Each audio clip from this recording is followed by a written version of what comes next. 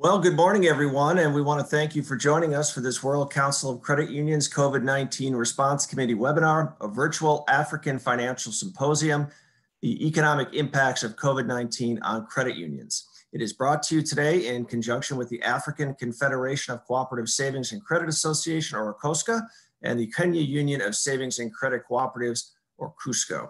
We have a great agenda today, including a presentation on how COVID-19 is impacting Kenyan credit unions. We'll be joined on that by George Ototo. He is a World Council Board Director, as well as the CEO of KUSCCO.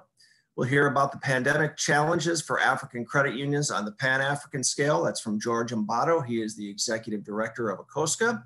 We'll get a SACCO's perspective on COVID-19 from George Ochiri. He is the CEO of Harambee SACCO, one of the largest SACCOs in Kenya. Then we'll hear from Steve Otieno, Chief Operating Officer for the Cooperative Alliance of Kenya. He'll talk about how Kenyan cooperatives as a whole are responding to the pandemic. And then COVID-19 impacts on credit unions in Malawi from Vumbani Nyangulu, CEO of the Malawi Union of Savings and Credit Cooperatives.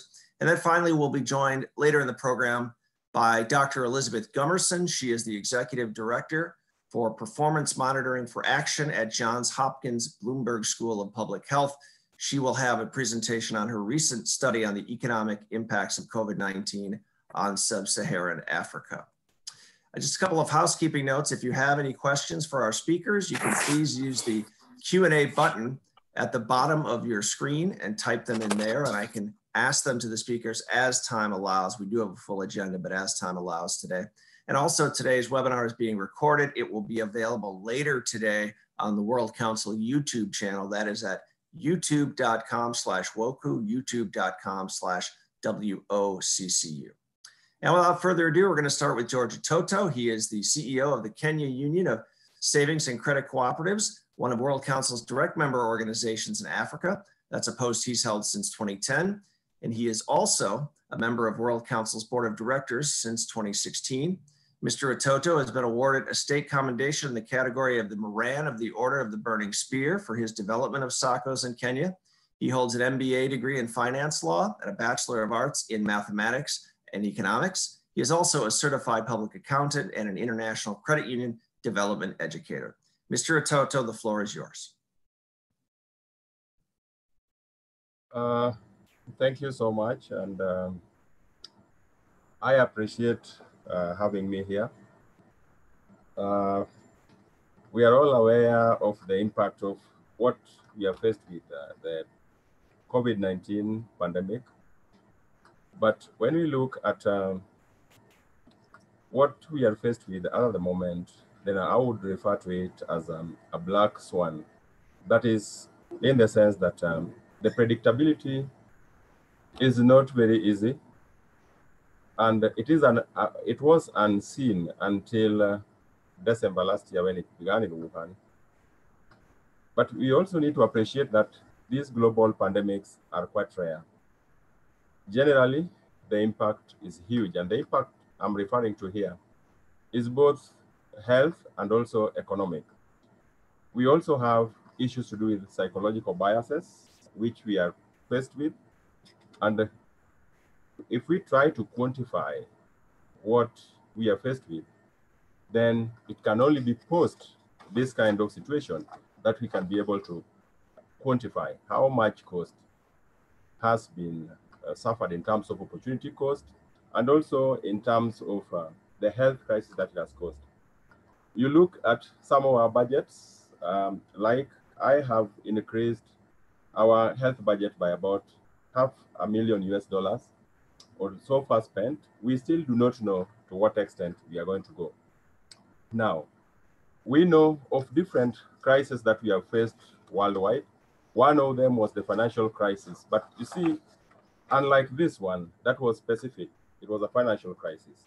In our situation now, we are faced with a health crisis, but we are also likely to be faced with the financial crisis or a recession going forward. Now, in a country like Kenya, we've had different interventions. And as I've mentioned earlier, on the health crisis perspective, we have the element of social distancing for us to mitigate against the spread of this virus. In a country like this, we also had curfews, and the curfews are still running as we talk today, other than for essential services and also transport of commodities or foodstuffs. We have also had, at one point, there was a lockdown where the members of the population were not allowed to move from one county to another, and restrictions kind of slowed down this problem. Now, on the economic front, we have seen quite a number of job losses. Loan defaults also we have witnessed, and quite a number of borrowers or loanees asking for loan restructuring. We have also seen a rise in the cases of companies that are going into bankruptcy. And inflation generally is up. The cost of foodstuff like commodities in this country has also gone up. From the social perspective, we have had a lot of cases of domestic violence which have been reported, and also general depression from a number of staff even that we have, and interventions to do with mental talks have also been ongoing. Now, there have been a number of strategic interventions.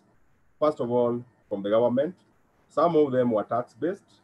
For example, reduction of turnover taxes. We have also had reduction of the value-added tax. We have also seen the increased disbursement of accumulated VAT refunds just to help companies come back into business, and also 100% tax waiver for the low-income segments of our community. For example, up to $2,400 or $2,400 per month have been exempted from taxation. We've also seen monetary interventions in terms of reduction of central bank rate, and also the cash reserve for banks have also been reduced by the central bank. We've also seen flexible provisioning of loans by the central bank to enable the banks delist the borrowers who have got minimum borrowings of about $10 not to be listed with the CRB. Now, we have also seen the fiscal interventions like reduction of PAYE from a threshold of 30% to 25%. We've also seen the corporate tax that have been reduced also from 30 to 25%. We have also seen the issue of pending bills that were owed to quite a number of institutions in this country that have been also reduced.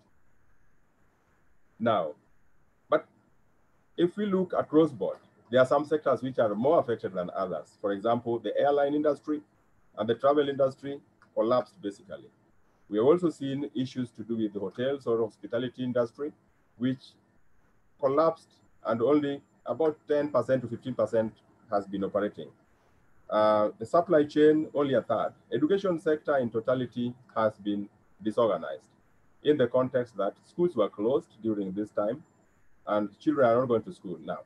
If you look at public schools, probably they are funded by the exchequer, but the private schools have lost totally because they derived their income from the students that they were giving the training services to. And a number of their staff have also lost their jobs.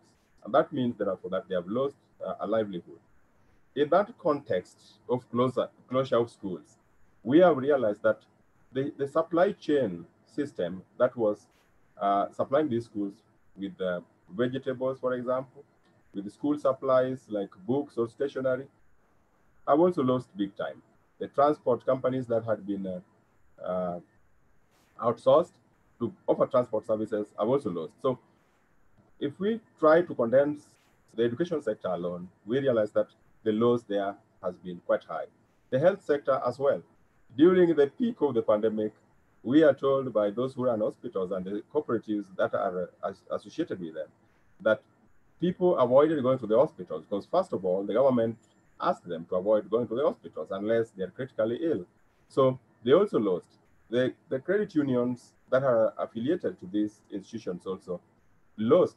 And when they lost, it means therefore that loans were defaulted. We have also seen even the night economy. In our country, we have a 24-hour economy. So there are some segments of the economy that have been relying on that night economy, like the hawkers and the rest. Those ones also lost the club life that some people used to enjoy and also used to give the owners some income, also lost. The financial sector as well, in terms of loan rescheduling, as a result of people not repaying their loans, and quite significant amounts of money have been rescheduled at the moment. Our flower industry, the horticulture industry, our main market has been Europe, and because of the COVID, flowers could not be transported to Amsterdam for auctioning. So they lost also a lot. We have seen other impacts in the financial sector, for example, the real estate sector.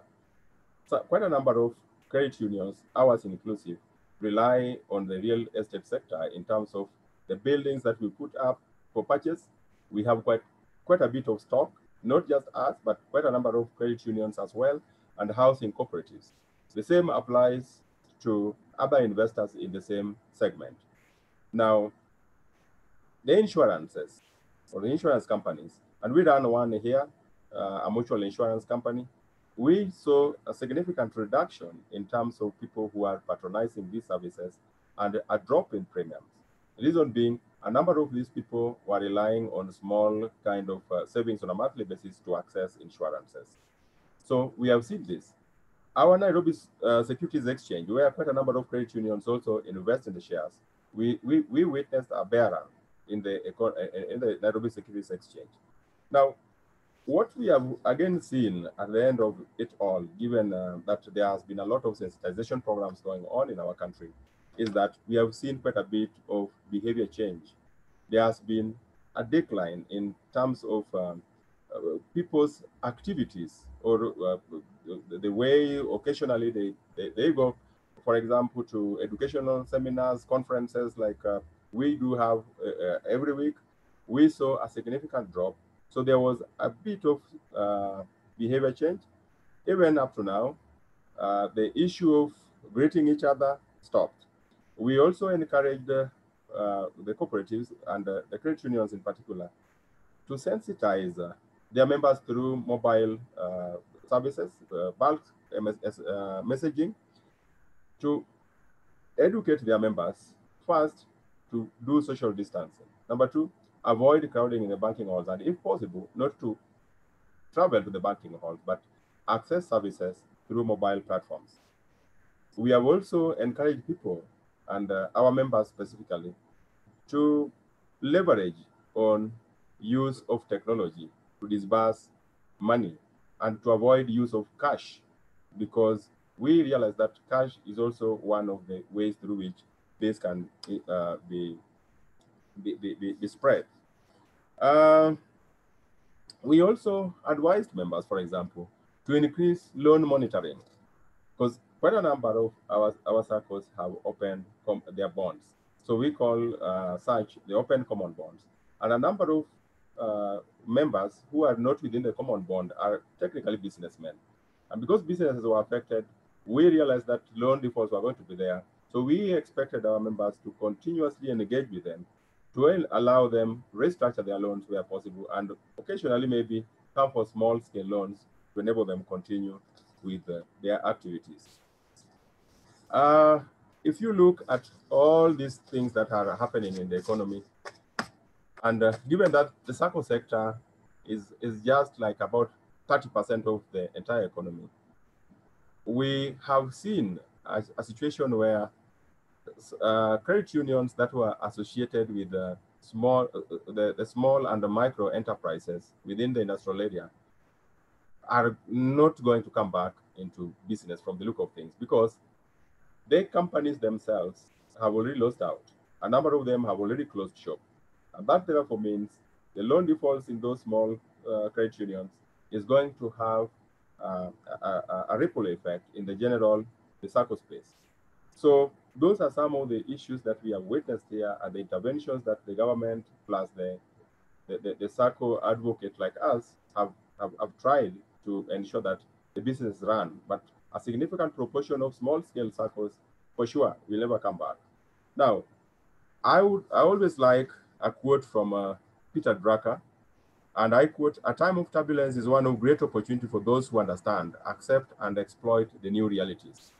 Now, the truth of the matter is we are having the so-called the new normal, but I really doubt if it is the real new normal. I think it's abnormal times where very drastic decisions must be made in terms of ensuring that the SACCO membership or the credit union membership does not get decimated as a result of the disease, and therefore careful planning and management of our personal lives is key.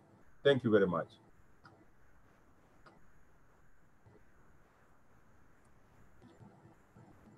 Thank you, Mr. Ototo. Interesting to hear that country perspective from Kenya. And I know there's a lot of SACCOs and credit unions there that, and also elsewhere in Africa that get a lot out of that information and are probably dealing with a lot of the things that you're mentioning. Up next is George Mbato. He is the Chief Executive Officer of the African Confederation of Cooperative Savings and Credit Association. ACCOSCA, that's an institution that supports development of cooperative financial institutions in Africa. In this role, he has spearheaded strategic planning for a number of financial cooperatives. He is also a board member of the Africa Cooperative Development Foundation, and he is also the current director of Africa Development Educators Program and holds an ICUDE designation as well. George? Thank you, Greg, and thank you for the time that we are having discussing the topical issues currently affecting the globe. I'll begin by saying this has changed the manner in which we are thinking. I'm currently in Liberia, and the hall that people are listening to this conversation, it has 40 leaders across the country with government officials. I know the same is happening in the Republic of Gambia. I know the same is happening in the Republic of Ghana. We've taken different approaches to reach out to this conversation. So with the pandemic, I'll save a couple of things regarding when you look at the economic impact, and probably I'll also realign myself with what George Ototo said, that the impact of COVID-19 might not be known up to a certain period. It might be too early to know the impact, but what we've observed and what you see on the screen is a training, the Development Educators Program that the Africans met. We had the D program, and we had it at a time where it seemed impossible to do it. It clearly reflects the resilience of the credit union professionals across Africa. In a manner that we know that COVID-19 is a disruptor, just like any other disruption that may have occurred in Africa, from floods to Ebola to many other things that we might be struggling with as a continent. The board of ACCOSCA, when you look at the next slide, what the board of ACCOSCA thought of at the initial stage was to see how can we show commitment to our membership across the continent during this particular time. The screen you're seeing is the full board of ACCOSCA with the word ACCOSCA is committed to empowering people living in Africa through the financial cooperatives. What I like about this particular phrase is it shows that our mission does not change even if you're having this kind of distortion. Our mission does not change, and the commitment does not change even if we're having the current challenges that we're having. The leadership with the chairmanship of Cambridge from Eswatini, I know they believe that there could be other distortions in the near future. And theirs as a team is to think through and develop a stability, develop a credit union system in the continent that will be able to withstand this kind of disruption.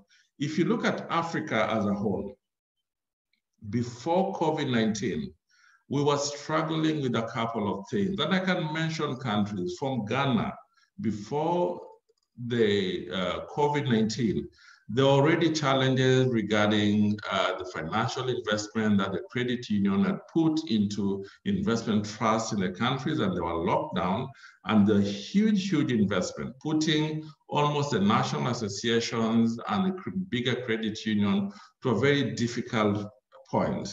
When I go to Liberia too, they were already experiencing challenges just after the aftermath of Ebola, after the aftermath of the conflict, which is a distortion or a disruptor. When I go to Cameroon, I'll also feel the same. There's huge disruption happening in Cameroon at the moment, where the number of conflict from one region to the other, making it difficult for the credit union to operate. And when you look at this across the continent, the struggle has been there. But one positive thing that emerges in terms of the economic outlook, before COVID-19, it was projected by World Bank and many other stakeholders looking at the national economic development and the regional economic development. It was looked at that East Africa, particularly Kenya, Ethiopia, and Tanzania, were going to have an economic growth above 6%. While in the southern part, mostly South Africa, Eswatini, Malawi, Lesotho, Zambia, Zimbabwe, the economic growth was projected to be 1 to 2%. And when you come to the Western Africa, East and West Africa were considered to have a very positive outlook. West Africa was probably having closer to the East Africa outlook, around 4 or 5%. Now, the challenge then that we're having, that with COVID-19, how does this affect the credit union system? If you look at the commodity prices were affected before COVID-19, we talk about our members in Botswana who are linked to the credit unions in the Diamond Credit Union, our members in Nigeria, for instance, who are linked with the oil, that's Total Credit Union, with the lower pricing of commodity prices. By default, that affected our membership ability to engage, our members' ability to proactively save, because of a couple of reasons, which I'll explain. Some of them are linked to COVID-19 after. Now, looking at these two, countries like Kenya and Tanzania were considered to probably the fastest growing economies within this particular region. And in totality, Kenya, Tanzania, Angola, the projection has been pretty good. But when it comes to COVID-19 now, when you're looking at the COVID-19 currently, the impact or the reaction, what we are seeing is a little bit different. The reaction in the East and Southern Africa may not necessarily be the same as the reaction in the Western Africa. In Western Africa, most of the countries have seen, as much as you had the borders closed, there's less restriction in movement. If you go to Ghana, there's less restriction in movement. You come to Liberia, less restriction in movement within the country, and they don't have evening restrictions. Almost to them, things have been normal in that context. In the context of COVID-19 is a disruption. We've had worse things like this. Let's find ways of coping. You go to Gambia, also they've done the same. Now, when you look at the actual impacts, we look at the economic, I'll talk about unemployment rates. People have lost jobs, and Director Ototo was clear on that. And this is across the continent. I'm seeing a lot of effect on this, particularly in countries like South Africa and Kenya that rely in service sector. People have lost lots of jobs. The impact of that is the members are struggling to pay their financial obligations. The institutions are struggling to support the credit union. In fact, to the extent that where I am today in Liberia, the teachers credit union are saying there's a struggle in terms of the employer meeting or making the payments to the credit union or even giving them the salaries. That alone has happened mainly because of COVID. The third one that we are seeing is there's high loan demand. There's high loan demand, perhaps because of our African culture whereby we live in an extended environment. They feel people need support. And it's kind of puts us in an awkward position as credit union. Is this a time to lend? And if it's not, why is it that the commercial banks are able to lend and the credit unions will struggle to lend during this particular time? Or maybe it is just a time for us to rethink the manner in which we do our lending engagement with our membership. The last one, which is also huge, we've seen the low savings. The pattern people probably prefer, they rather use the money that they have to support them in their day-to-day activities other than save. So the level of saving in a number of countries, we are seeing that has gone down. Now, when you move to the next thing, what I say for me is help us reflect. It helps us reflect what is the main objective of a credit union in this particular challenge. Should we focus mainly on the business or should we focus on the social? It makes us think through. I know a number of initiatives have been done to support people during this particular time, from paying PPEs. I know in Kenya, which the team will explain what has happened in Kenya, but I can point to, for instance, in Gambia, the teachers' circle, the police, total contributed close to $40,000 to support the movement in the country. I go to Ghana, equivalent, just 4 or 5 credit unions contributed close to $70,000 to support the movement in terms of providing PPEs. Eswatini, the same. Malawi, even with the nature that the economy is struggling, everybody feels the need to support the membership. For me, that shows the resilience and the manner in which our leaders are saying and thinking, yes, we need to focus on the business. Yes, we are a social entity, but our stability as a credit union depends on balancing the two. But let's think about it again. What opportunities then emerges from these challenges? I'm seeing a situation whereby we have a challenge, yes, but we also have an opportunity.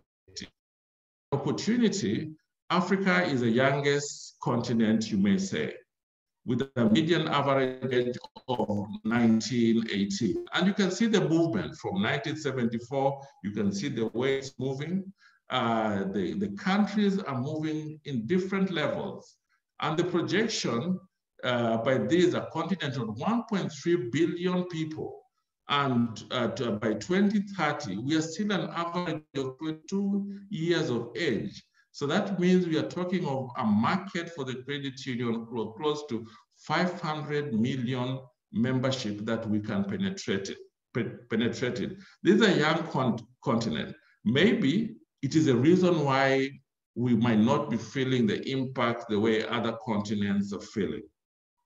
But this presents an opportunity for the credit union, a huge, huge opportunity.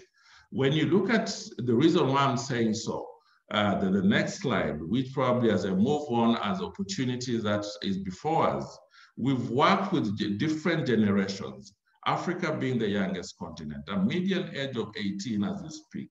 Projected next 5 years will still be 21, 22. We are talking about Generation Z, depending on how you pronounce that. Their focus is on technology. It needs to help us as credit union rethink the manner in which you operate. An opportunity to focus mainly on the safetyness and soundness of the credit union. The first point, is it an opportunity for us to start thinking about the SACCO business model? The SACCOs that perhaps might be surviving, are doing better today, they have very good capital base. Their balance in regard to assets quality it's quite visible. The ability to make surpluses is quite visible. They've been able to project.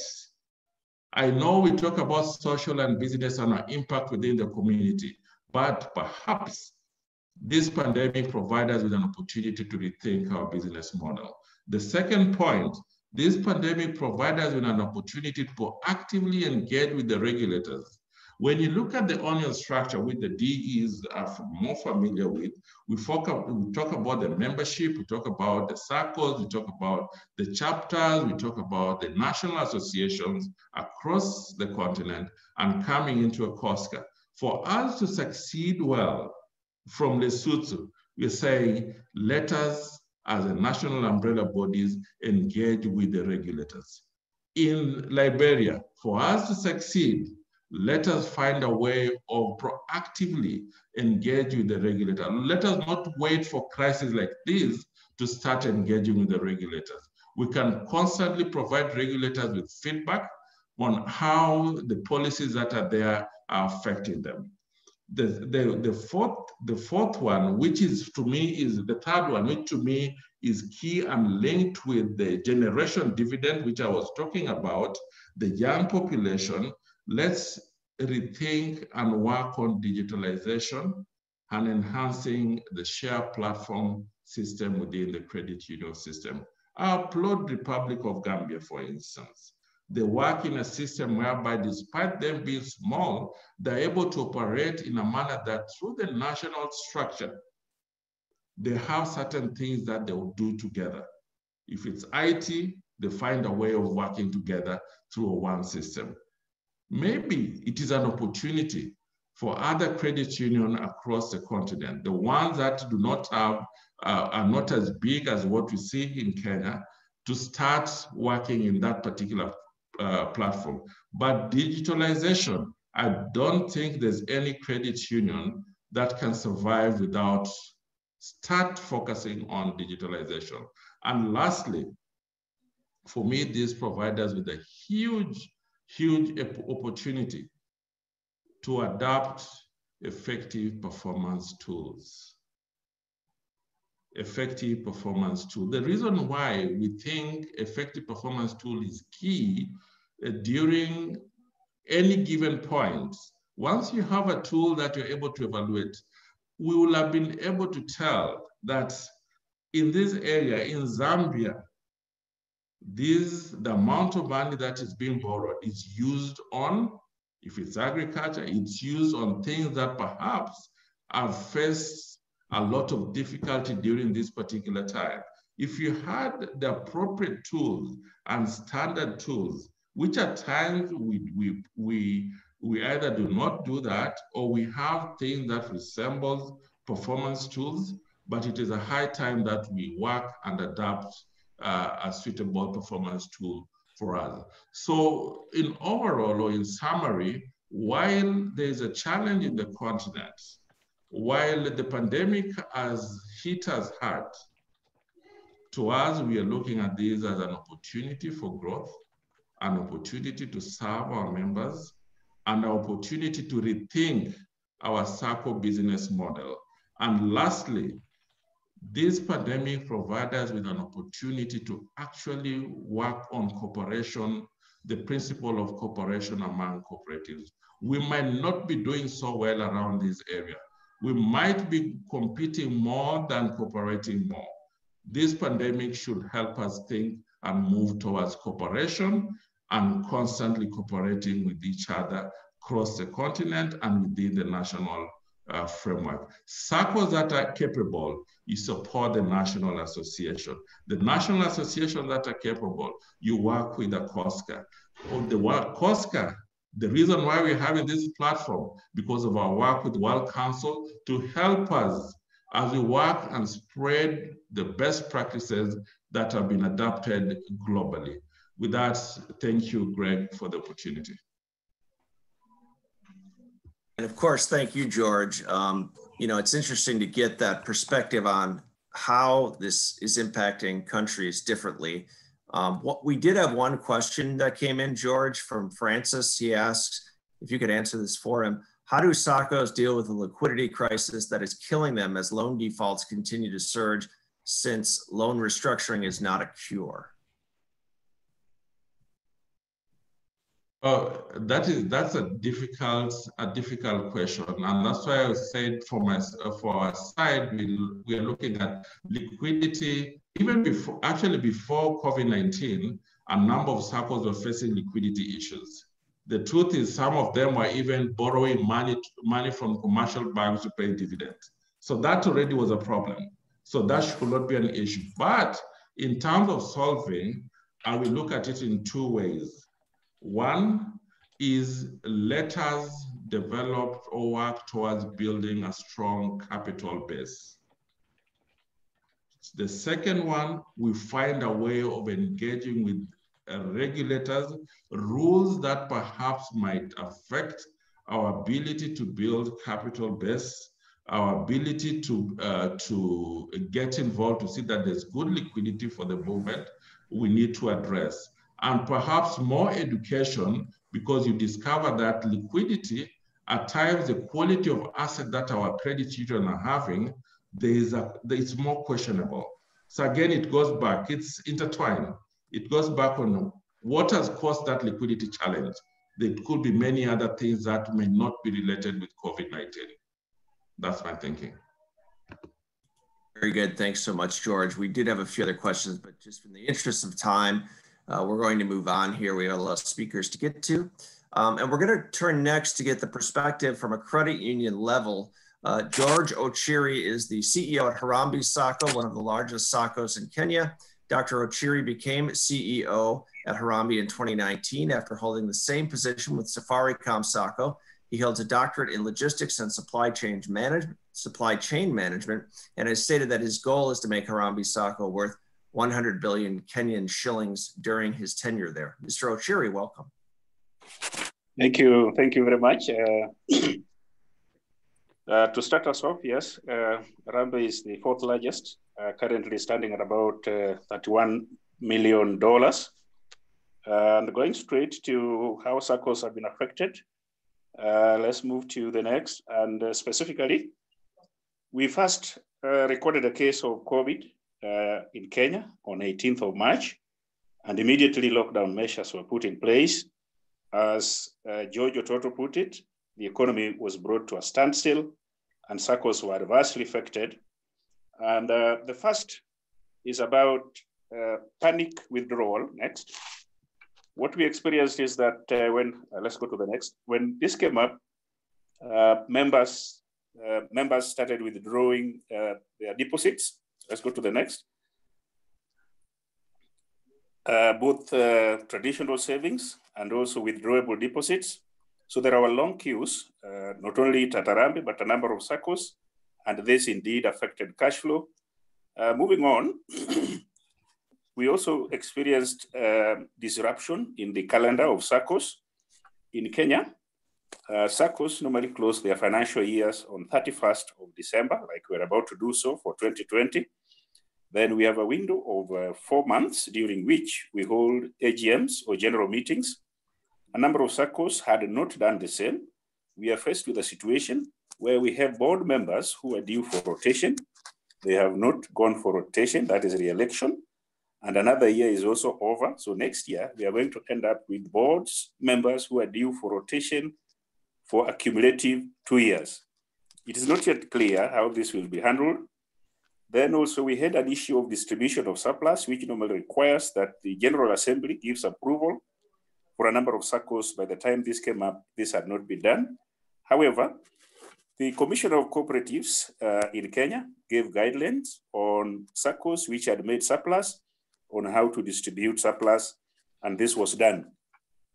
The other effect we experienced was that during the General Assemblies or general meetings, we are supposed to appoint auditors.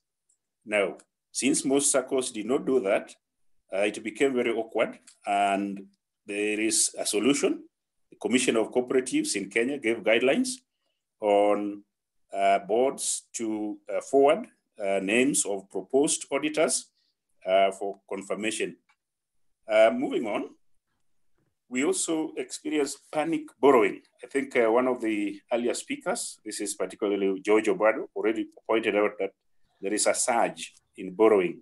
It is true there is a lot of pressure. You find one breadwinner in Kenya, supporting about 10 others. And with this condition, now the pressure to support more is more demanding. So there is indeed cash flow challenge as a result of panic borrowing. And moving on still, we've experienced exits. So you find the last resort for a member is to exit the SACCO. They withdraw their savings for survival, not for any particular investment.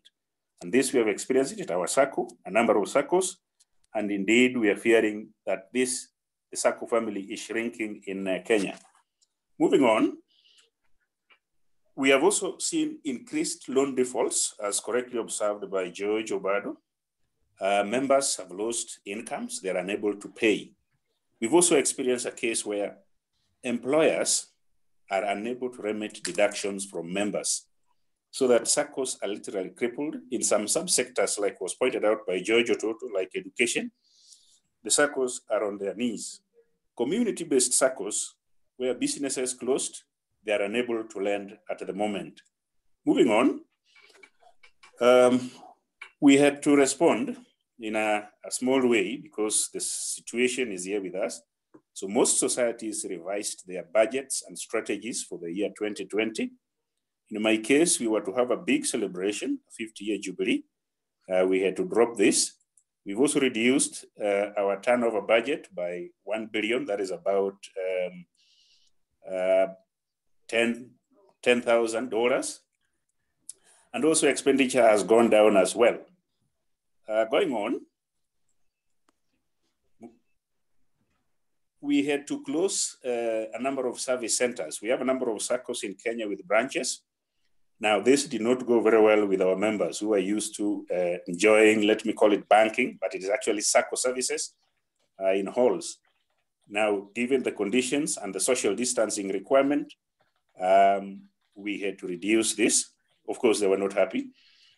We were forced even now to add 10, so that for the few members who insisted on coming for services in the halls, we had to create more space. Moving on, as I already pointed out, we've suspended the annual business plans, not only at my SACCO, but a number of societies. So training, capacity building among board members, among staff. For this year, very little has taken place, like was pointed out by the other speakers. And let's see more on. There is also a blessing in this situation. We have been able to move most of our loans services into mobile platform.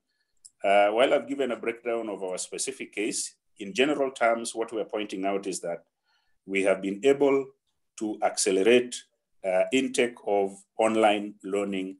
And this is a positive note. Let's move on. We also noted that for us to serve the members, we probably don't need to be or ask them to come to wherever we are. So we have started agency services. So we have recruited where we have units or concentration of our members, we have agents. So members are able to access their deposits, they are able to make payments, now not necessarily at our offices, but at agents. And this has been adopted by a number of societies in Kenya. I know at least 10 of them, and this has eased the pressure for members to travel or to physically come for services. Moving on again, I was observing in our specific SACCO, yes, there is increased uptake of online services up to about 60%. A SACCO like Safaricom SACCO, where I was, services are online up to 100%.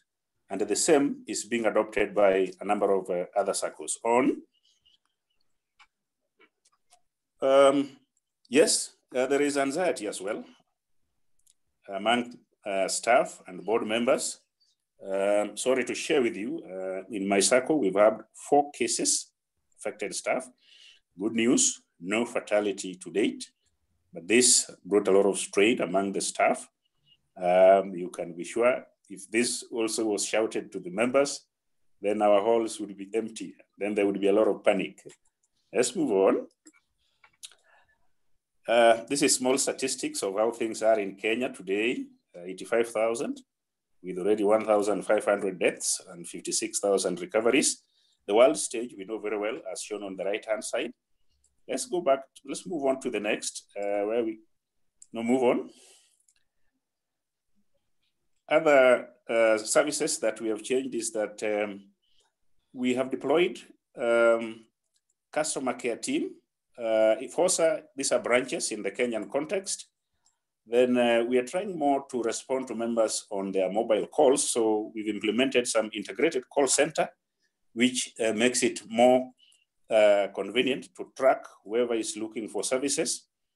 Then a telecare center, basically to take care of the many calls, which now becomes the main mode of service. Then we've also upgraded the websites and put a number of self-service opportunities. Agency I've already pointed out. Next, go to next. Then in terms of making members aware of what is going on and marketing, we are using SMSs largely, and then sending them online. We've also developed e-shorts so that members, we educate them despite the situation. We've also made nice video clips, some of them in the form of cartoon, so that we accelerate uptake of online services. And generally, we've also seen increase in usage of social media, especially when we're talking about new products and events in the society. Still on,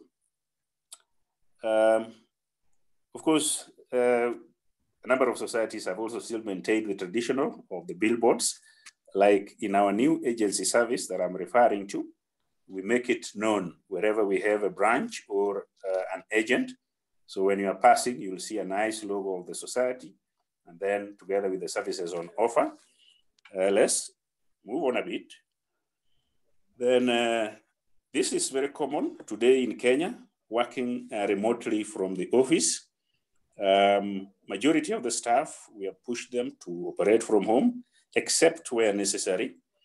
A number of SACCOs, yes, have faced the challenge of cybercrime, but not to the extent we were fearing. Ourselves, we have not been affected so much. We are lucky because of our size, we've been able to put in place a cyber security system in which we have another third party overseeing our cyberspace. Then as we draw towards the close next, I think that is just about the staff. We can just move on. We have also reduced the number of hours, especially when there was complete lockdown. So instead of the 8 hours, we were doing about 6 hours. Then we've also operated on leave. We've asked staff mostly to go on leave so that if all goes bad, then we have a fallback of those who are not affected or those who are not on trace and can be called back to work. The buildings that we are using, of course, we are taking measures. It's mandatory now. We also provide staff with protective, in a small way, masks and also sanitizers. And we check every person who is coming for service in any of our branches. Let's look at the next one. For update or to staff and members, thanks to technology, we have encouraged WhatsApp groupings. So like we pass messages to staff, and this is usually instant, about the progress, about a position of the society on the condition. And these are also shared together with the members. We thank very, very much the developers of the technology platform that we are enjoying. This has worked well for us. Next. Let's just go next. Now, there is, of course, when we MSACCO, that is mobile SACCO service. Basically, I already pointed out that we pushed most of the products and services to the mobile platform. The other one I wanted to point out is on board meetings. We have introduced, and a number of SACCOs in Kenya have introduced electronic board meetings. This has been accelerated very, very well by the pandemic. Now, on our side, just to be on top of things, we've also enhanced our surveillance system and reconciliation. We've deployed, this is a software that is used well across the world. IDEA software is an audit software. I think it came from somewhere in Canada. And this is working for us very well so that on a 24-hour basis, we actually have idea what is happening. together with business intelligence on our local system that we are using. As much as the pandemic has made it difficult for physical contact, we are able to move on. That's next. Next. I was pointing about governance, and I was observing that, yes, the pandemic has brought another opportunity, and we have saved very well. Instead of having board members travel to a boardroom, we have equipped them with gadgets. They are able to attend board meetings from wherever they are. The regulatory framework in Kenya allows and requires only the chairman and the CEO to be present at the headquarters of the society. The rest of the participants in any board meeting are allowed to attend from wherever they are online. Indeed, we've reduced our governance cost in a big way. As we move on, we are pointing out that there is light at the end of the tunnel. And as we close, my observation is that digitalization is the solution for the next future for SACCOs in Kenya and across. Thank you very much, Greg. And thank you, George. It's interesting because both you and George Mbato mentioned the importance, kind of ended with the importance of digitalization of services. I just want everyone on the webinar to know that next Tuesday, on December 8th, we are going to be having a webinar on driving digital transformation during the COVID-19 era. World Council is. It's going to be at 8 a.m. Central Time in the United States, so that'll be afternoon in Africa. But if anyone wants to join, you can go to our website, woku.org. There's a link. You can go right to the main page and you'll find a link to go register. So if anyone is interested in hearing more about the digital transformation of credit unions, again, that's next Tuesday, December 8th. And just one note, housekeeping note, a lot of people are using the raise your hand feature. We're not actually using that today just because of the number of attendees and panelists, but if you do have a question, you can, again, put it into the Q&A panel. So we appreciate that. Okay, we're going to move on. George Ochiri, thank you so much for your presentation. We're going to move on now to our next speaker. Because SACCOs aren't the only cooperatives in Kenya facing challenges due to COVID-19. So to give us a broader perspective on how cooperatives across the country are faring during the crisis, we are joined by Stephen Otieno. He is the Chief Operating Officer at the Cooperative Alliance of Kenya. He's also worked for the National Cooperative Business Association, KUSCCO International, or NCBA KUSCCO, as you may know it, and holds a master's degree in entrepreneurship and entrepreneurial studies. Mr. Otieno.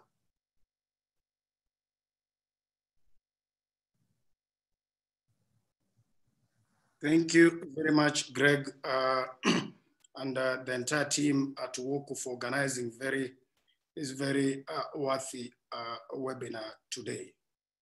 The pandemic, as has already been mentioned by the rest, has had far-reaching effects in the lives of the people in various polities.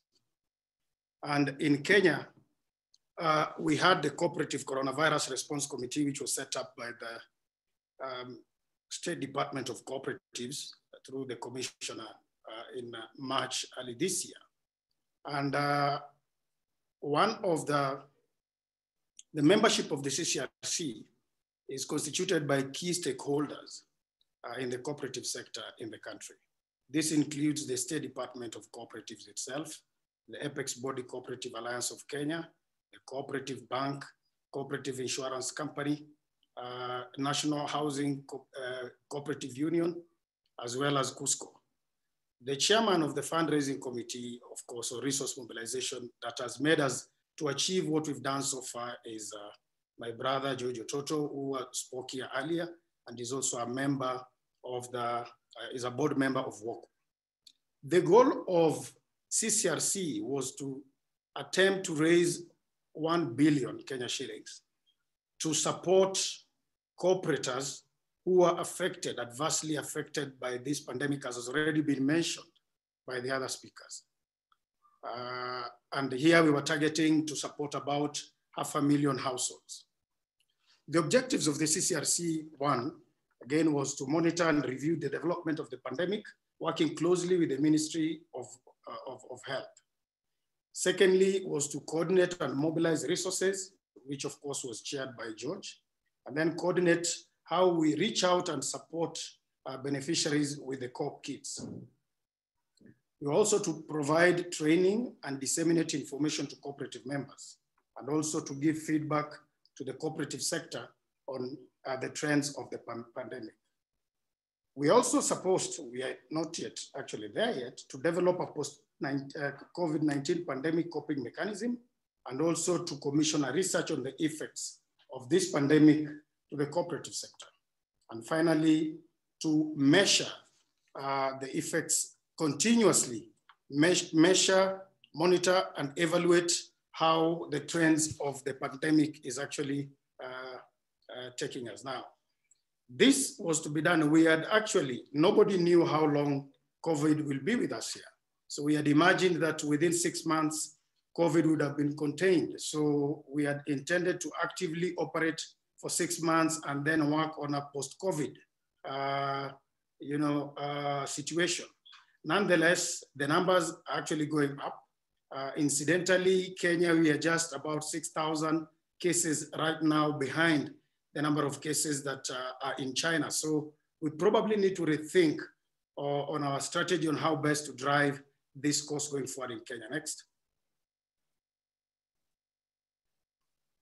To help us move forward, we really had to see how do we utilize the local infrastructure and human resource that is available within the cooperative ecosystem in Kenya. So like I mentioned, we had 3 subcommittees. One was the Resource Mobilization Subcommittee, in which the marketing of this campaign was being led by KUSCCO.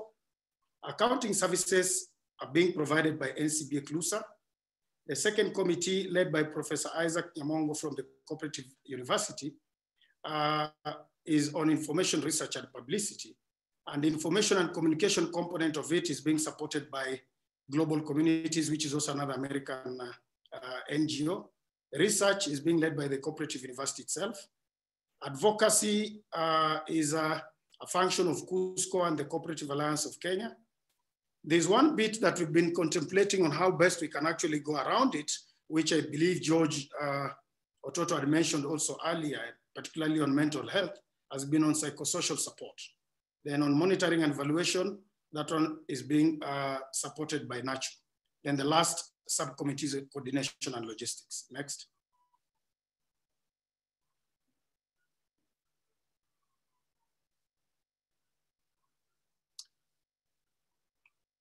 Again, like has been said by other speakers, the effects of this pandemic in the country, there are numerous job losses, closure of businesses, members unable to service their obligations to SACCOs, withdrawals. So I don't need really to repeat much on that. Many members have also made abrupt withdrawals and exit from societies. Affordable housing program, which was actually to be rolled out this year, has actually not been able to take off because of this pandemic. KUSCCO has actually been championing very strongly on the release of about $27 million that is actually withheld by statutory deductions from employers to various cooperative societies. Then, of course, George Ochiri has talked about postponement of the annual general elections and the implications of the same to the societies, if at all we are going to have them next year. Next. How or what have we done to respond to COVID-19? Again, like I mentioned, actually it was 6th of April that the commissioner established the CCRC to work or see how best it can respond to the effects of this pandemic. And the approach that we've taken is basically hinged on what WHO advances on whole of society pandemic readiness approach, so that every sector needs to play some role towards ensuring that COVID-19 is managed within various subsectors, which also contributes or ultimately contributes to the entire nation states. Now, like I mentioned at the beginning, the COP kit was actually geared to support or reach out to about 500,000 beneficiaries. And as at now, we are happy that we've been able to reach out to about 11,216, which is a very paltry percentage, about 1.9% of what we had targeted to reach out. But what we're happy about is that we've been able to touch the lives of about 44,864 persons from the 11,216 households. Another thing that is exciting is that we've been able to reach out to about 47% of women-led households. Next.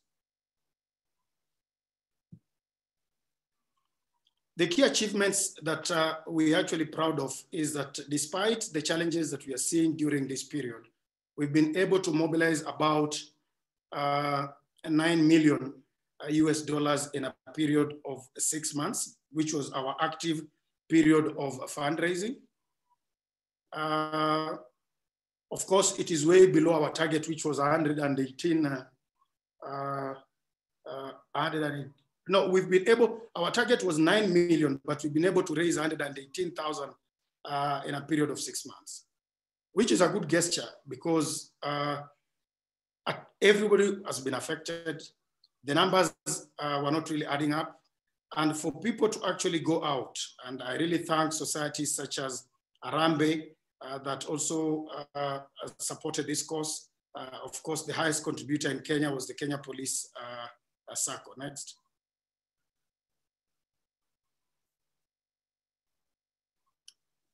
The limited response for appeal demonstrated that the project resource mobilization target of 9 million, of course, in 6 months was way beyond our realistically within a range that could be achieved.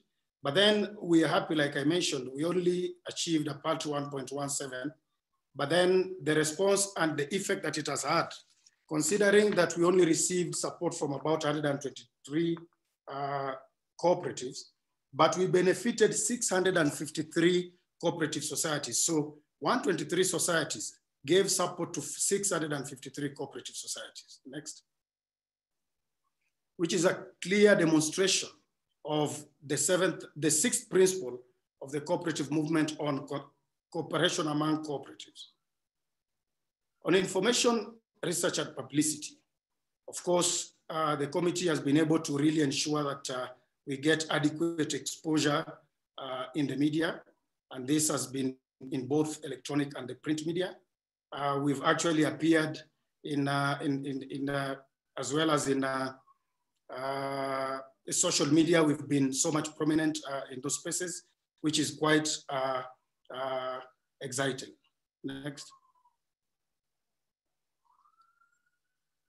Of course, I mentioned about our gender reach at 47% of the entire number of beneficiaries reached so far, which is quite encouraging. And we encourage and continue to encourage anyone who's still willing to give us support to actually do so. Next. Of course, the challenges that we've faced, one of them George had already mentioned, because of the restrictions that were there, people are not able to move. There was a lockdown, particularly of Nairobi, and even as we speak, there's still a curfew on. Another challenge, of course, which I've mentioned earlier and has been alluded to by other speakers, was on the concern about loss of jobs and income. And then incomplete data is a big concern, because one of the big problems we're having in the cooperative sector, I think, and this actually cuts across the entire African continent, is incomplete data. We are not able to really determine the extent to which this pandemic has hit the sector, because there is no linkage in terms of capturing data from the various subsectors of the cooperative movement, or even within the subsector itself, to be able to understand the level at which this pandemic has affected businesses. So it is something we need to work on. Efforts are actually being made towards that. And I hope sooner than later, and I believe through digitalization, we are going to achieve this. Best practices that we're able to realize: one, we partnered with two local supermarkets, which enabled us not to actually give the COP kits in terms of real items, but instead we're actually using a voucher system, and they could actually walk into the supermarkets and be able to collect the various items which we were providing them, which included maize flour, 5 kilos of maize flour, a liter of oil, 2 kilos of beans, a bar soap, masks, and in some cases, green crumbs. Then we worked very closely with the government through the local administrative structures, which really helped us to make the whole exercise far much easier. And we had a small portion of non-cooperators whom we also supported, and we used what in Kenya we call Nyumba Kumi initiative. In the Nyumba Kumi initiative is people who live within an area covered by about 10 houses are able to identify from amongst themselves who are the most vulnerable. And they would be able to identify them and pass their names through the administrative structure so that they can actually be able to be supported. Of course, I've mentioned about using the vouchers through the society leaders. We were using a last mile approach in which we did not reach out to a particular cooperator, as it were, or any other beneficiary directly as such. So we could, in the case of non-cooperators, we worked through the administrative structures of the government. But for the cooperators, we gave the vouchers to their cooperative societies to onward distribute to the individual members whom they had identified. Then we also partnered with like-minded partners, such as NCBA CLUSA, that has been very supportive to us in terms of providing accounting services. We also worked, or rather are working with the global communities that has really helped us in profiling the work that we're doing in regards to publicity. Yes. And lastly, this is one of the, KUSCCO gave us a voucher of 1 million Kenya shillings. And here we have the chairman of the CCRC committee, as well as the principal secretary in the State Department of Cooperatives, receiving the support of KUSCCO from KUSCCO's advocacy manager and their business development manager here in Nairobi. So basically that is what we've been able to do in as far as responding to COVID-19. The other thing that we are about to do right now is to commission a study which will be led by the Cooperative University of Kenya. It's one of the activities that is pending. We are also in the process of trying to think through how best we can roll out the element of psychosocial support to address mental illness amongst members of the cooperative movement in Kenya. Thank you.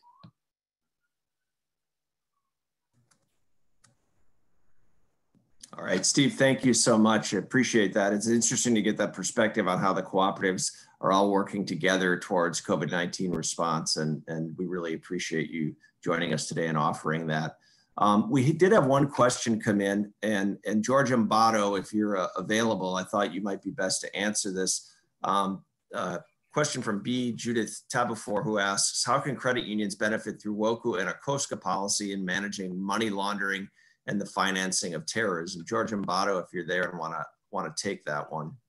Yeah, thank you, Greg. I'll probably respond to Judith from Cameroon that one of the things that I believe with World Council and the committee that we are having for COVID, there's intention, and I know Dr. Branch is with us here, there's intention to develop a white paper that will address some of these things. So with time, we'll be able to provide a comprehensive document that will support us in various things, not just money laundering alone.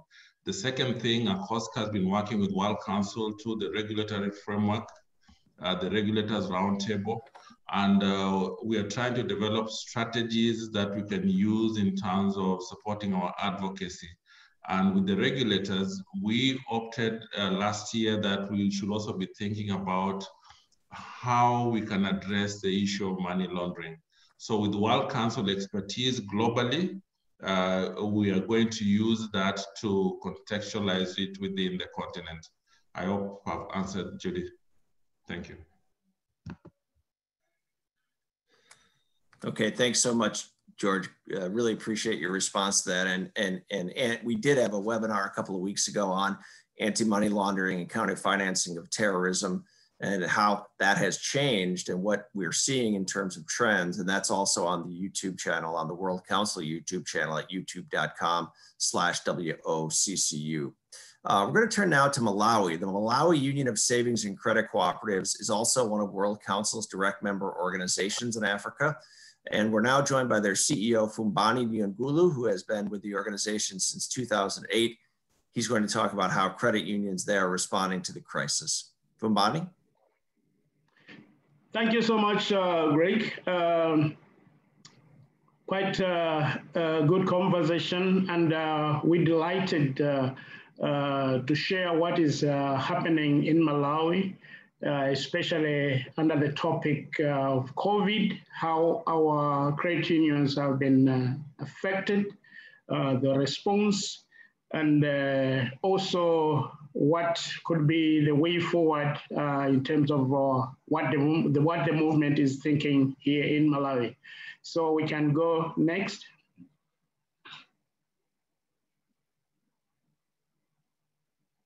All right, so we'll be discussing the current status of the pandemic, and we also look at the impact. Basically, we want to take you to the impact to the whole economy. Looking at Malawi being a smaller economy, we will see it in the presentation, and we can also see, being a smaller economy, how the circles are being affected to that level. And then the interventions also by the stakeholders, and this include the government as well as the regulator. Yes, and we'll look at the outlook. Yes, we can move.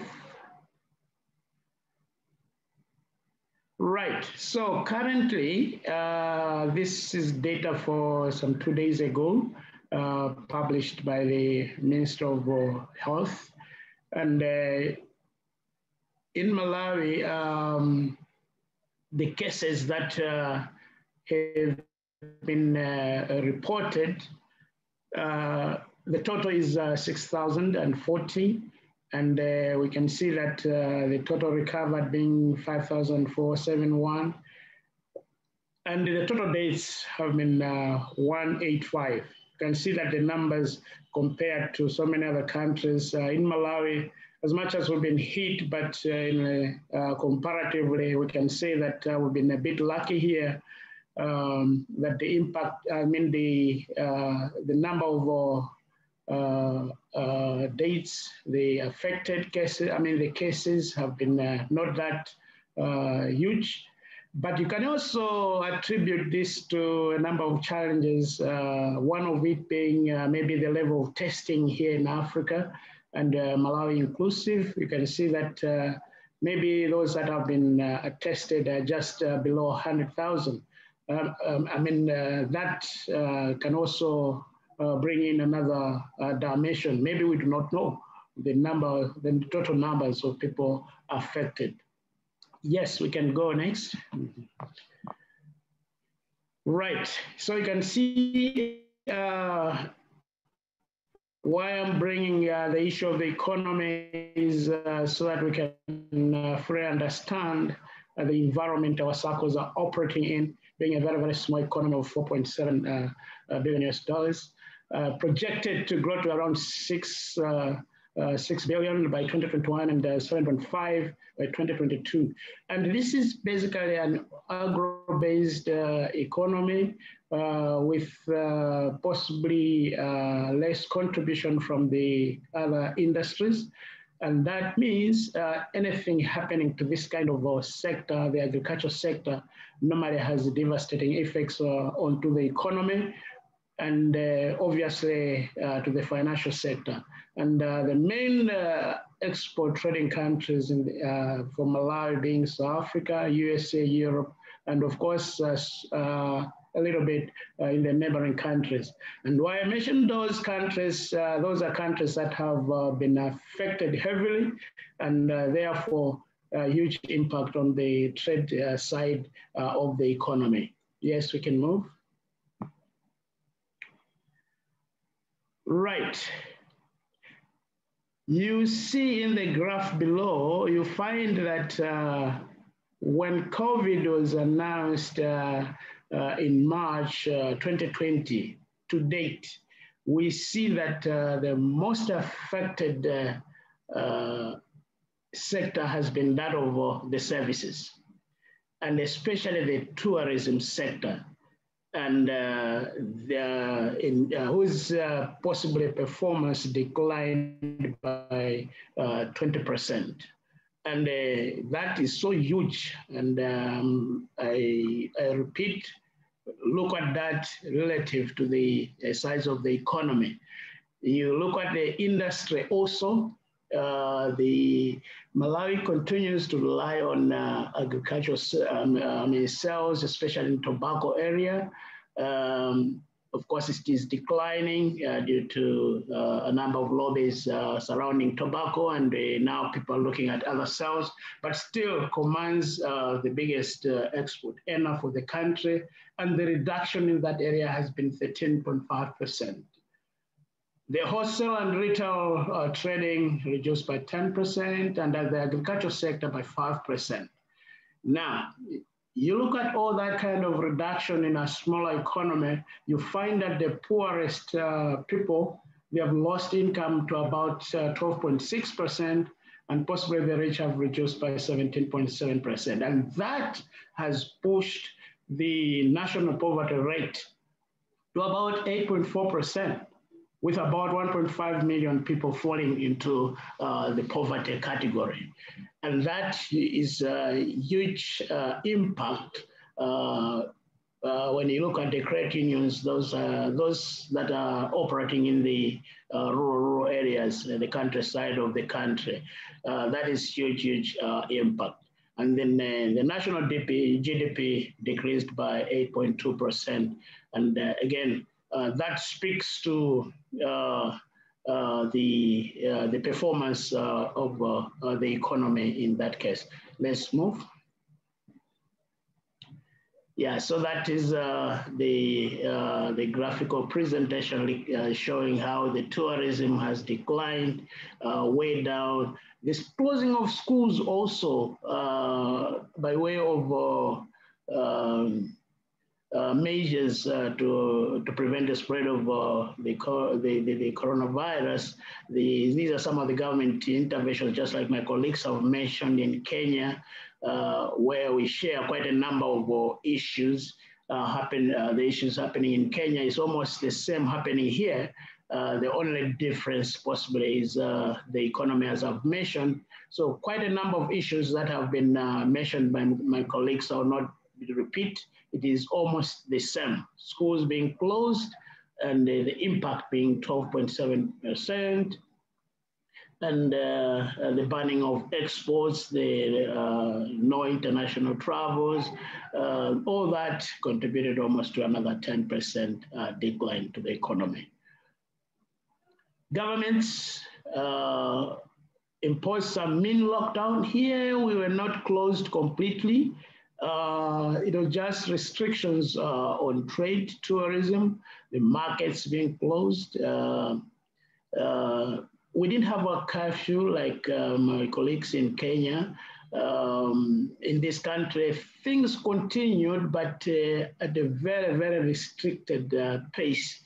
Local travel restricted, airports closed, of course, implementing the social distancing, sanitization, just like all other countries have been doing. So trade still continued, but at a very, very reduced pace. Exports also at a very, very reduced pace due to the closure of airports and the like. So generally, business slowed down by almost 30%, according to the economists as at December. In September, we saw some restrictions being lifted, and business started growing, and the growth is estimated to be at around 5% per month. Of course, except the tourism sector that continues to suffer the business falls, because all these tourism areas, people have still not started coming in because the pandemic is still there. Although some restrictions have been lifted, but I think the tourism is still affected heavily. Yes, we can move. Now, the regulator also responded to this, and my colleagues have also mentioned the regulator came into the sector, the entire financial sector, and to the banks. I think the main intervention was the reduction of the liquidity reserve requirement, the RRR, which was reduced from 10% to about 4%, just to allow liquidity into the sector, so to expand the loanable funds to people so that they could cope with the effects of the virus. So this was a major intervention to the sector. And also they came in to ask the financial sector players to implement a moratorium on loans. This caused a bit of destabilization in the sector. The microfinance institutions, the ACCOs, the banks, but later on it was clarified, and then a little bit everybody implemented the moratorium on case-by-case basis. So it was not 100% moratorium, but on case-by-case basis. They lifted some regulatory requirements on credit classification to do with delinquency and liquidity, and they also relaxed some administrative measures on non-compliance of standards. This also helped quite a lot because just as we'll be seeing, the real impact to ACCOs in this period has been the delinquency, which has been increasing. So the regulator came in to relax a bit in terms of enforcement of some of these administrative measures. They also came to the mobile network operators, the MNOs, because during this period, I think there's been an increase in financial transactions on the phone, and the financial sector lobbied with the regulator to make sure that the fees are reduced and just to allow more services to pass through the phone, because access to some of the banking costs has been a challenge, because some of the banks closing the branches, similarly microfinance institutions. So that provided some relief, and a lot more transactions taking place on the phone. They also opened the window for more loanable funds to the financial sector and at relaxed conditions. And this was just basically to help increase liquidity into the financial system. Yes, we can move. Now, nothing really different from what has already been presented. I think it has been the same to our ACCOs in Malawi. On average, delinquency increasing by 3%, but liquidity reduced at a higher level, 20%, basically because of high loan demands, as well as a high withdrawal of deposits also increased, and the demand in this area was also very, very high, impinging greatly on the liquidity of ACCOs. There has been reduced profitability because if the delinquency is increasing, the costs also increasing in this time around to do with expenses to do with with sanitization and also trying to be relevant in the communities by provision of the PPEs to communities, also getting so much onto internet and the internet costs rising. Generally, we experienced increase in expenses maybe by almost 18%. Our membership growth reduced by almost 10%. And all in all, we could find, we've experienced reduced growth in the entire SACCO sector. Then productivity reduced, just like also happening in Kenya, that people will be working from home. And this has really reduced staff productivity.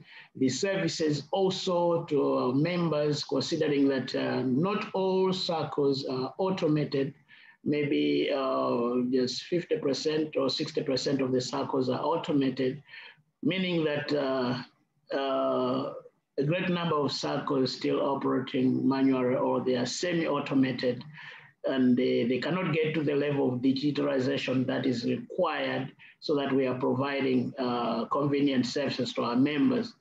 And it means that members have to go to the banking halls. And if the banking halls are not accessible, our member services efficiency has been greatly affected. And there has been reduced also community engagement because we have a number of SACCOs in the rural area. And with the mobility challenges, community engagement has been an issue. Impact on SACCOs on a positive note. Yes, the realization that SACCOs now we need to cooperate more. And our main area here where SACCOs are now saying we need to go is digitalization, making sure that all the SACCOs are automated and then they move to digitalization so that such pandemics coming, we should be able to continue servicing our members just like any other country they're doing. We also considering now of investing in shared services, knowing that some are small SACCOs, they should be able to take advantage of the services, of course, relying on the principle of cooperation amongst cooperatives. So this is another area that we believe the opportunity that has been brought by COVID. We're also seeing building of a liquidity fund. Yes, we have a central finance facility, but maybe there has been greater realization of capitalizing it heavily so that in such kind of pandemics, SACCOs are easily able to access funds from the central finance facility, more or less like growing the central finance facility fund. And also this great discussion on the working on the stabilization fund and deposit guarantee. All these are projects that started some time back, but I think the pandemic has shown us that we really need to think about this so seriously. Stabilization fund to support those small SACCOs that could be collapsing, and maybe providing them with long-term kind of support. And the deposit guarantee, if a SACCO collapses, should our members lose completely? I think this is another key issue. Building of strong capital base in the system. I think this, as George also mentioned, this is another area where the SACCOs will be investing more. Responsive products development, when such kind of pandemics take place, what products are we coming up with? We could see some of the SACCOs coming up with the COVID-related products, basically to support their members. We saw that some of the SACCOs really practiced or implemented the mandate of the SACCO system, looking at members first, possibly profitability later. Yes, we can move. All right, so by closing, I think I can say that much as the economy has been hit in a number of sectors, what we saw is unless maybe a SACCO is drawing the members from an institution that has retrenched members, but I think on average we could see that the effect on the SACCOs has not been as it is being reported in various countries. I think in our case, we've been able to stay afloat, and we still want to maintain that and even increase in terms of resilience. Thank you so much. All right, Fumbani, thank you so much. Interesting presentation there. And again, interesting to see how this is affecting credit unions in different countries and SACCOs in different countries differently. I know there are a number of questions in the Q&A panel. We're going to save those to the end because we want to get to our next speaker. So if you can hang on to the end, we'll ask some of those of our credit union and SACCO participants here. But we're going to go finally. We're thrilled to be joined by Dr. Elizabeth Gummerson. She is the Executive Director of Performance Management for Action at the Bloomberg School of Public Health at Johns Hopkins University. Dr. Gummerson provides technical and operational leadership for the PMA project. Prior to joining PMA, she worked on implementing household surveys in Africa for over a decade in partnership with US and African universities. She received her PhD in demography and a master's in public affairs, both from Princeton University. Her research work focuses on economic inequality and socioeconomic factors that determine access to healthcare.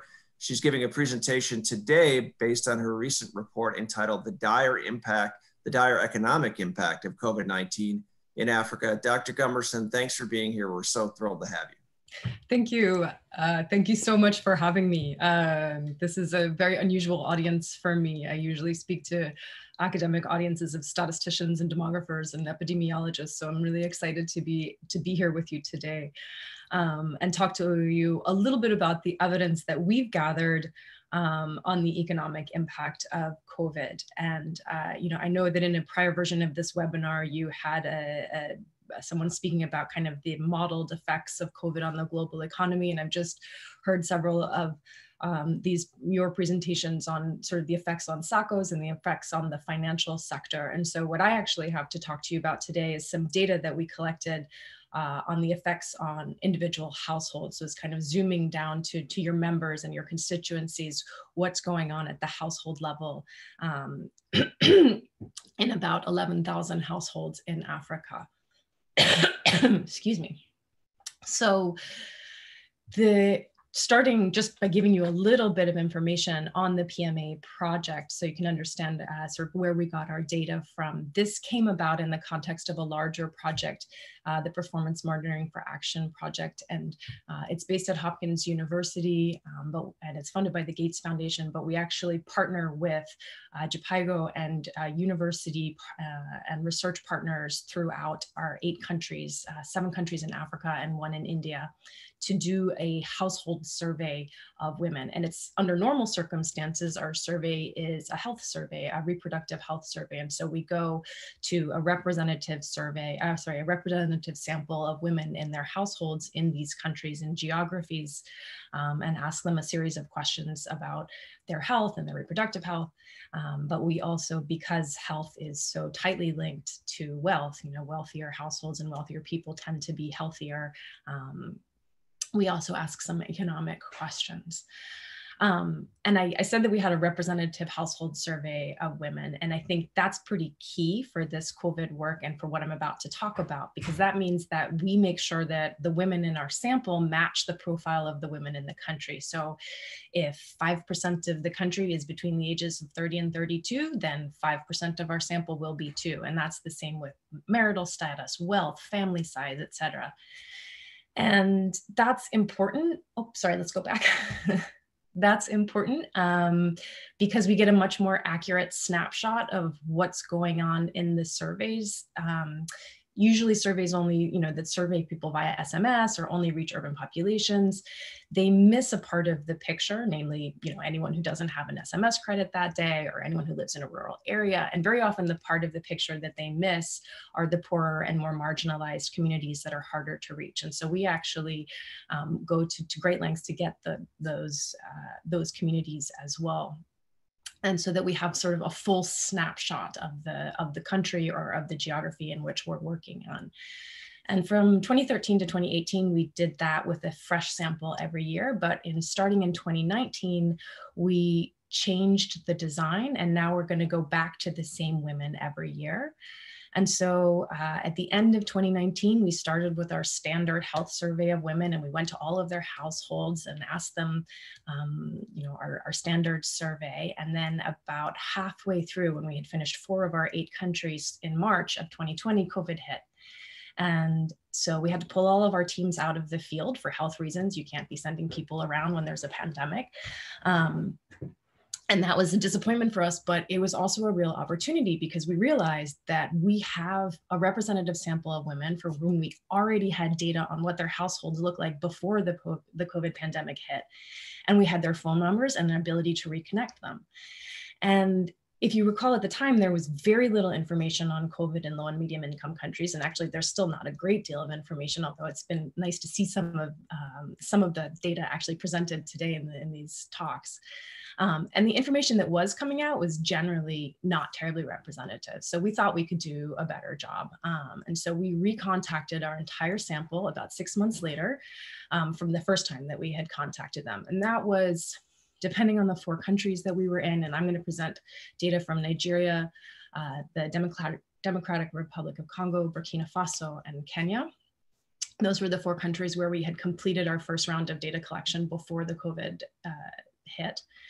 And because we'd already collected all the data in those countries, we knew what the households looked like beforehand. And we knew we would be able to get a better picture of the impact of COVID in those households.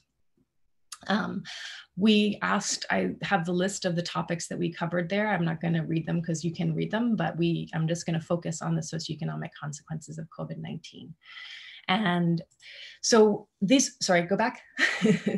Prior slide, thank you. So the questions that this research was focused on was whether COVID would exacerbate health and income inequality.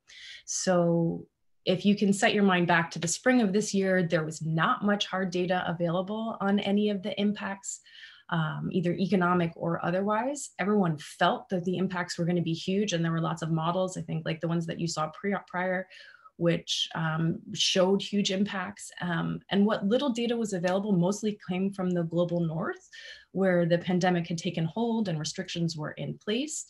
And it suggested that even at that stage, there were beginning to be winners and losers in terms of the economic impact and the health consequences as well. So women, minorities, people in the informal sector and service jobs were bearing disproportionately both the economic and the health impacts.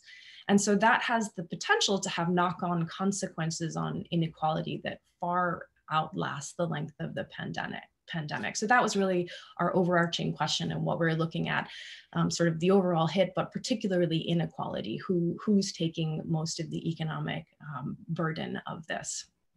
And because the PMA panel is going for at least 3 years, we should actually be able to follow these households over several years and see them kind of before, during, and hopefully after the pandemic and see how it plays out over time.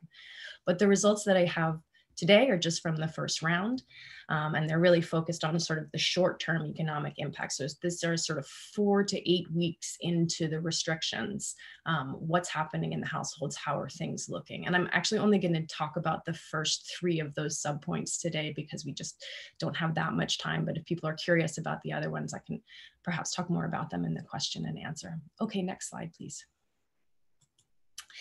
So I'm going to talk about 2 economic indicators that we measured at the household level: household income loss, which we define by whether the household had experienced no income loss, partial income loss, or complete income loss since the beginning of the COVID restrictions. And then the other indicator that we're going to talk about is food insecurity. And so there's lots of ways to define food security in the academic literature. We talk about mild food insecurity, where people are concerned about not being able to feed themselves, and they have to make hard trade-offs in order to keep food on the table. We talk about sort of moderate food insecurity, which is people might be skipping meals, but they're getting something in the day. And then we talk about severe food insecurity, which means that people are going 24 hours without eating anything at all. And so we're actually only measuring the most severe version definition of food insecurity in our survey, which is households where at least one of the adults has gone 24 hours without eating anything because there just wasn't access to food. And then we look at a bunch of characteristics of our respondents and how those relate to the risk that you're going to be food insecure or that you're going to lose income at your household level. So we don't look at gender because all of our respondents are women, but they're describing their households. But we look at marital status, age, parity, which means how many children you have, education, employment, the size of your household, how wealthy your household was before, whether you live in an urban or rural area. We also looked at some of the sort of characteristics and the relative wealth and financial connectedness of your community to see if that had protective effects. Next slide. So this is a busy slide. It has a lot going on, so bear with me.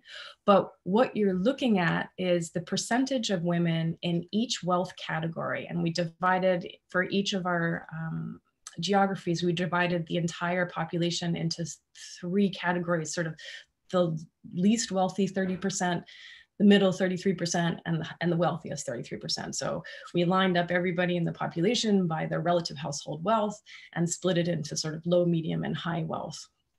And you can do that, using 3 categories or 5 categories or 10 categories. It's sort of similar, but we used 3.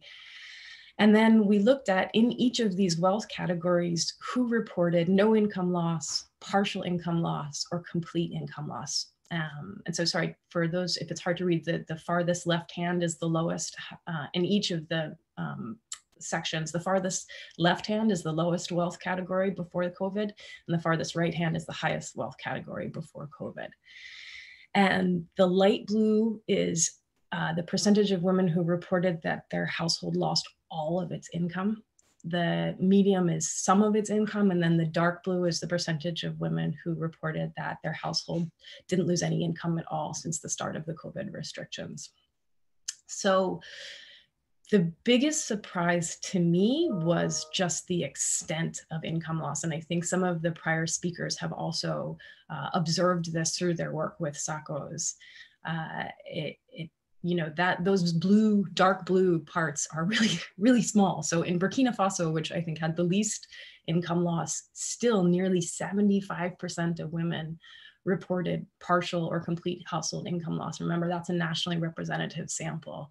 And then in our other geographies, it was more than 90% of women lost at least part of their household income. And then, the complete and total, all your household income loss was between 16% in Burkina Faso and 62% overall in Kinshasa in the DRC.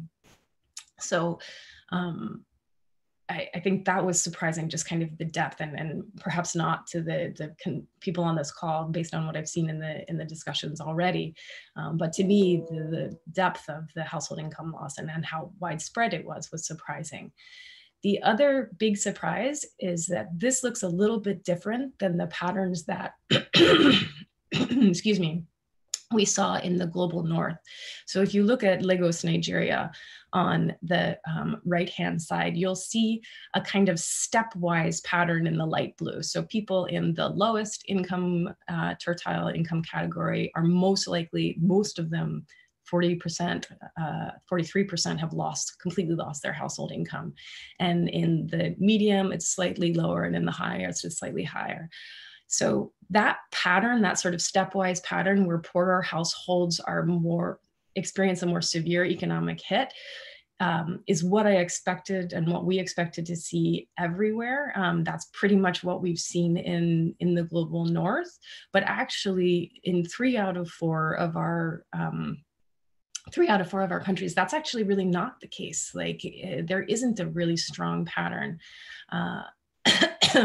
So this is an economic shock that's actually impacting people across the board. High income households, low income households, medium income households. For the most part, it's not sort of unequally distributed, the loss of household income. Next slide, please.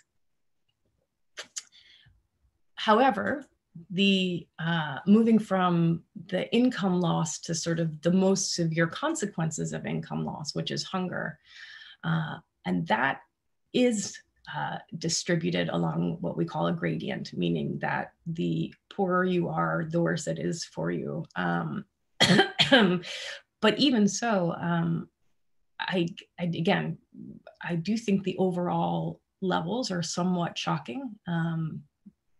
You know, the lowest level of food insecurity was 17% of households. And remember that this is severe food insecurity. So 17% of the households reporting that somebody in the house didn't eat for 24 hours a day in Burkina Faso. That's actually pretty similar to the numbers coming out of the United States at the same time. And that's the best number, right? And that's for severe food insecurity. In Kinshasa, in the DRC, it was about 40% of women reported that at least one member of their household had gone without eating for the whole day. In Kenya, it was about around 30% for the whole country. And that's, you know, had gone hungry since the beginning of the COVID restrictions. So it's sort of between 4 and 6 weeks, sometime in the last 4 to 6 weeks. Excuse me. So I think the message here is that everyone is taking an economic hit sort of across the socioeconomic spectrum, but the poorer households are pushed into severe food insecurity at much higher levels. Although to me, I think it's also surprising, it's not negligible even in the wealthier households, right? You see 32% of the wealthiest households in Kinshasa reporting food insecurity. So I think that's kind of surprising. And so I think it's a very real and a slightly scary impact. So even in places where the actual infection rates are not necessarily all that high, and you know, all the caveats about imperfect knowledge of infection rates, I think, you know, the governments in most of these geographies moved pretty quickly and decisively to contain the virus. And, you know, I work in health, and so we cheer that. And we have some other data showing not just that the governments put restrictions in place, but also people themselves really had high levels of adherence to social distancing and protective behaviors, much higher than we see here in the United States, for example. And so I think it's an epidemiological success story that maybe doesn't get enough press. Like, there's actually done a pretty good job of controlling COVID-19. But there are still real economic impacts, and there are real health impacts. Even if you're not getting COVID-19, going hungry isn't good for your health either. Excuse me. So the next slides I'm going to show you go into a little bit who is most at risk beyond just kind of the poorest households. So this is a complicated slide, but it's talking about the individual characteristics and what characteristics put you at risk of being in a household that loses its income completely. So the characteristics are listed on the left-hand side there. And the thing to pay attention to read this graph, and these are the estimates, and I should say that there's a grouping of 3. So we did the estimate for the total sample, and then we also split the sample into urban and rural to see if the impacts were different in urban and rural communities. So the dark blue is the total sample, the orange is the urban sample, and the purple is the rural sample. And for the most part, they move together. So you can kind of look at the 3 as a group.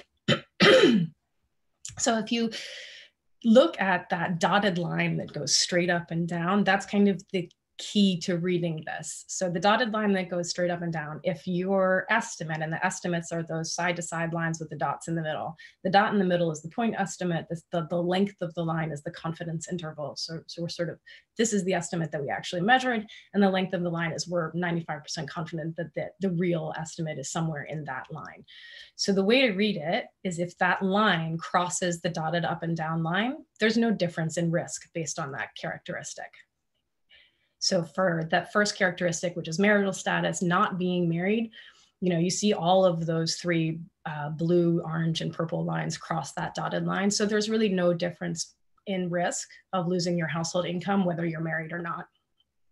But if you go down to the next level, which is parity, which is how many children a woman has, compared to women who don't have children, you know, that whole line is on the right-hand side. So women who have children are at higher risk of losing their income than women who don't have children.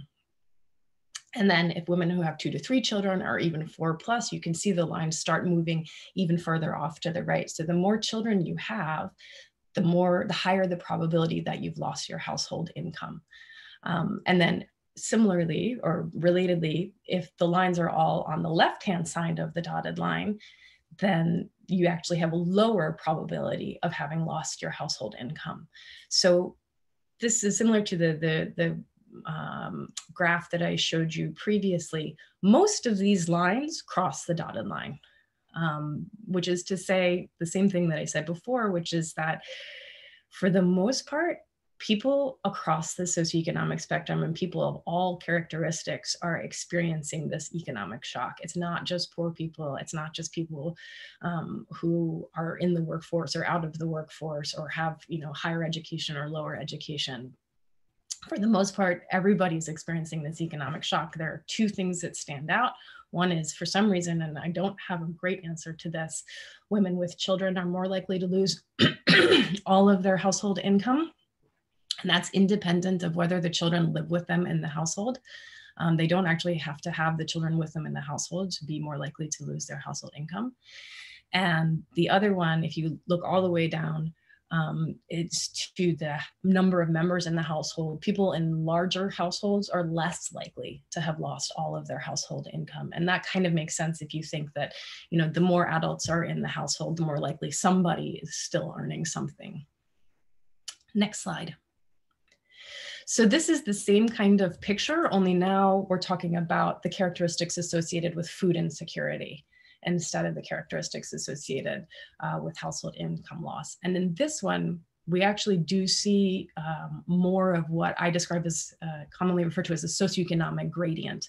So again, children who are at higher risk of living in food insecure households, women with children are at higher risk of living in food insecure households. And you can extrapolate from that children themselves are more likely to live in households that are food insecure.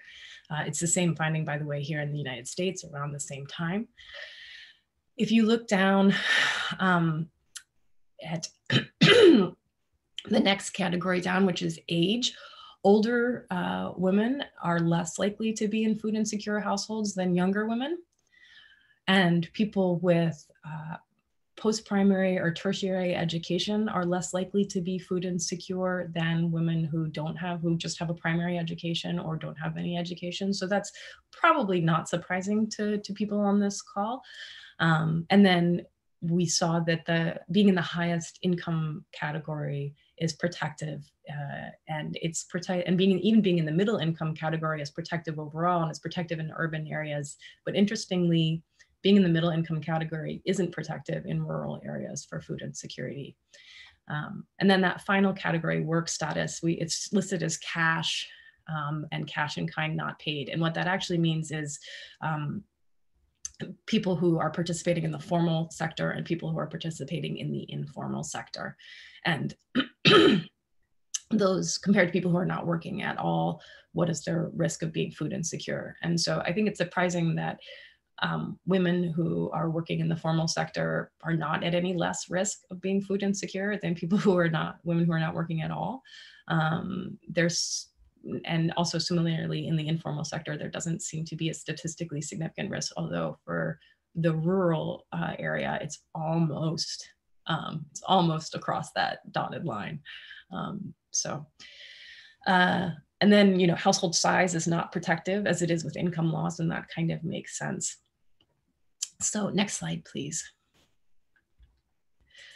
So I think, the key take homes from this are that households across the socioeconomic spectrum suffered substantial income loss during that initial period. And that is actually different than the United States and certainly from the data I've seen from the US Census and sort of the global North in general, where the wealthiest households were much more protected. That's not the case in these African settings that we've looked at. Food insecurity is very widespread. Even households with high levels of wealth experience food insecurity, but poor households, of course, are at a greater risk of food insecurity. Women with children have a higher probability of being food insecure, as well as women with low education and low household wealth before the COVID pandemic hit. So I think those are the big take homes about what's happening. I think the overall take home is just the depth of the economic effect on households, and also that, you know, there are some that are more affected than others. There are characteristics that are associated with more extreme, more severe effects than others, even though the hit is felt across the socioeconomic spectrum. And then I would just say that, you know, we are actually currently following up with these households 6 months later to see what's happening in the long term. There may be households that are more resilient, who bounce back quickly, and there may be households for whom these effects last much longer. And we're talking to them now, so we should have that data in the next month or two. Next slide, please. So the other thing I wanted to say, I think a couple of the speakers before me, Mr. Otieno, I think mentioned that there isn't a great deal of data in all of these sectors. So here's some data that's freely available. It's not, you know, data on SACCOs, but it is data on your members. It's at pmadata.org. There are dashboards that are sort of easy to manipulate. You can change the graphs that I just showed you according to something other than wealth, if you wanted to look at age distribution or education distribution. There's lots of data on there that you can look at and manipulate for if you are interested in it. And then actually the raw data, if you have people in your organizations that like to crunch data and work with statistics, the raw data is going to be available for free for download in January for all of these countries. So stay tuned for that. And that's the sort of highlights I had for you. Thanks very much for listening. Thanks so much, Dr. Gummerson. You know, it's interesting that, you know, those 4 countries, there was, it seemed like the depth of the impacts was different, but can you give any, I know you touched on this a bit, but can you glean anything on why it's differed so much in Africa compared to the US or the global north, like Europe, as you put it, in regards to the higher income families also experiencing losses? Or is that something you're still trying to figure out? I think, wow, I'm an academic, so we never say anything without evidence. It makes us very uncomfortable to speculate. I think we are still trying to figure that out. You know, and to be honest, in this conversation, one of the things I'm thinking about is access to banking and financial systems, and formal and informal financial systems. So during listening to all of this conversation, I've been thinking we actually do have measures of people's access to finance and access to banking and formal banking. We do know whether the women that we're talking to have accounts and what kind of accounts they have. And so that's something I'm actually, you know, when we looked at it in aggregate, it didn't have much of a risk profile. But I think looking at the type of access and thinking about SACCOs and how they help, I'm going to go back and look at the data and think about, you know, if that type of access is protective in any way. Because certainly from the conversations that I've heard today, it could be. But I don't really have a great theory on that, and I'd actually would be fascinated to hear from the constituents on this call if they have theories on it as well.